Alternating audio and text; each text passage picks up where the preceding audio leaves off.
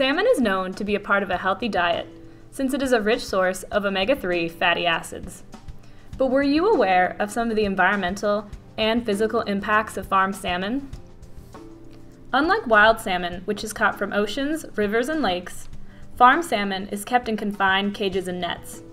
These crowded farming conditions are the perfect breeding grounds for bacteria because of the large excess of fish food and waste.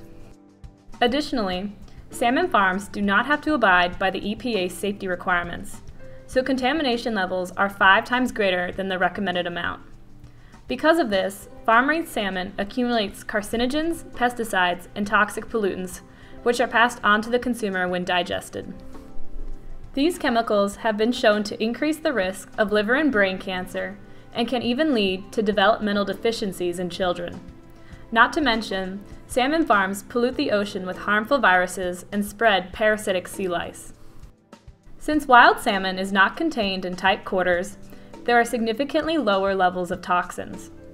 Another added bonus is that wild salmon has 131 fewer calories than farmed salmon and half as much fat.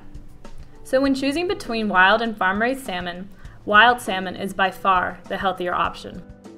But in order to maintain the population of free-range salmon, consumers should occasionally try eating other fish like cod or trout. Although wild salmon may be the more expensive option, your body and the environment will thank you later. So be sure to make an informed decision the next time you purchase salmon from the grocery store.